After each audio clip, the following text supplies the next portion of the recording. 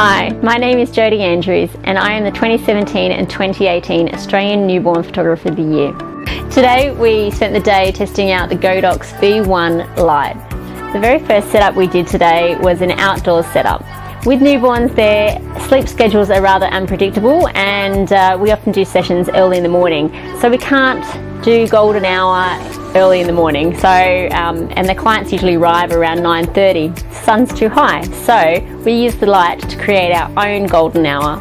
We took a gel and we added it to the front of the V1 and we set it in the back of some trees and made it look like it was golden hour.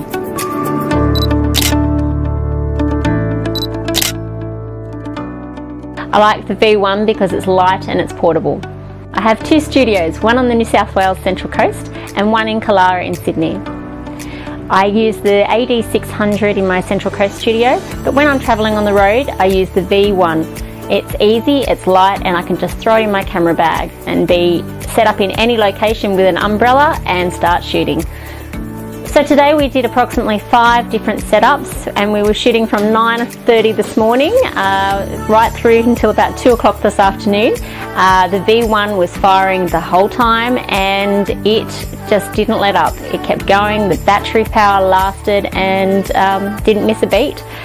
With newborns, their skin is soft and delicate, so we need a light that matches that. And the V1 was great. Previously I've used speed lights and I never thought about using them for newborn photography. But the V1, because it's a lithium battery, it just kept firing all day. So we were working from 9:30 until 2:30 this afternoon and it just kept on going. I was really happy with it, and it's a great portable light that I can just, it's lightweight and stick it in a camera bag, and it's not too heavy to hold. I can stick onto a light stand, I can take it out into the bush or any setup. I can take it down to the beach. It's just great.